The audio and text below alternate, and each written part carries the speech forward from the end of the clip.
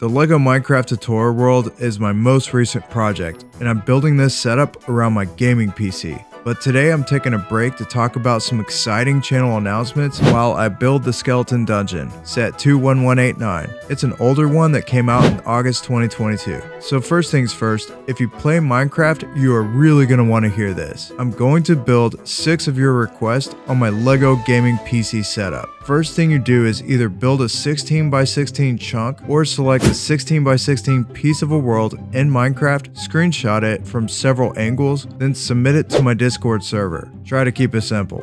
The cutoff is on January 31st at 11:59 p.m. Eastern Standard Time. The following day, there will be multiple polls on my server for everyone to submit their votes. The 6 that win will be built around my gaming computer. Yay. And then it'll come out in future content. I don't have an exact date on when because it will depend on the requests and how complicated the builds are. Once I build the 6 submissions, I'll be sure to give all of those involved a YouTube channel shout out. In the meantime, I'll finish the LEGO Minecraft tutorial world, which will be covered in my next long form video. After that, I'm building a full-size chunk around the motherboard with multiple biomes and cutouts. I'm real excited. This is going to be 300 studs high on a 32x32 base plate, so it will be the largest mock build I've ever done, and it will be a massive computer case. I plan on integrating at least 4 cooling fans to the chunk to keep the PC hardware cool. Now for some requests since the last video. Neon Galaxon asked for a cactus, so I built one and added a campfire to go with it. Then Judamento suggested marshmallows for the fire, which was a lot of fun. Angle This asked for a fish or 2 in the water, and some sugar canes. Then Soldier G asked for a fishing dock.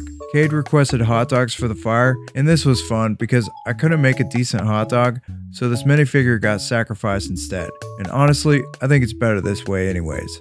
Lastly, several of you asked for a sniffer, so I went to work and built this beautiful mock. That's all I have for now. Keep the requests coming, and I'll continue to do my best. Shout out to my son for adding this villager that has a smartphone for sale.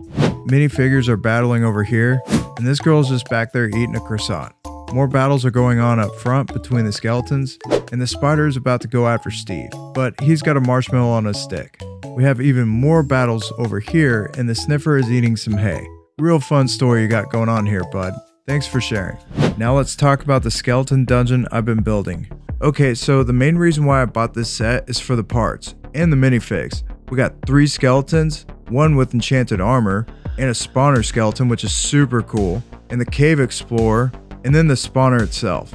In the chest, we have a music disc, piece of bread, and a bone. I really like how this set is spawned in between a lush cave and a dripstone cave. There's a fun little play feature here that causes the dripstone to fall on the skeletons. That's pretty cool. Another play feature that's fun is the spinning wheel for the spawner to replicate the way it is in the game. And then the wall is on a turntable to give us the ability to spawn skeletons. Pretty cool. Like I mentioned before, this is an old set and it's supposed to have retired December 2023. So if you want this set but don't have it yet, hurry up and purchase before the price goes through the roof. I hope you're excited to see how I integrate this set into the chunk I build, and I can't wait to see what some of you submit in my Discord server. Check out the server invite link in the About section of this channel. Thanks for watching this video, and I'll see y'all next time.